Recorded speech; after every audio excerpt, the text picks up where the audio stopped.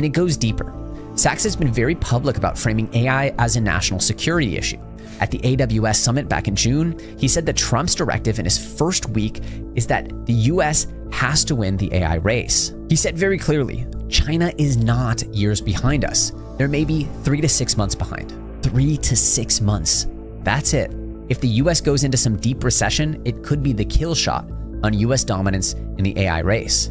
Now, I want you to think very clearly about what that means. If you're the American government and you believe that whoever achieves AGI first essentially becomes unfuckwithable on a global stage, if you believe that advanced AI could break encryption on every Chinese security database, if you believe that this is the new Manhattan Project, then you absolutely cannot let this trade fail.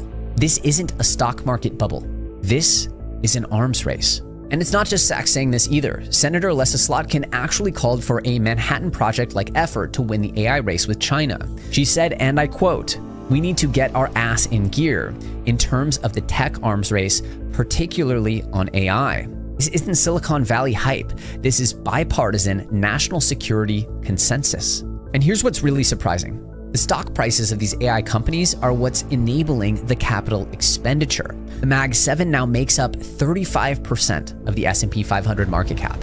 If those stocks crater, they cannot finance the build-out of the AI industry. If they can't finance the build-out, America might lose the AI race. And if America loses the AI race to China, we're looking at potentially a catastrophic national security consequence. The government cannot let this happen, period.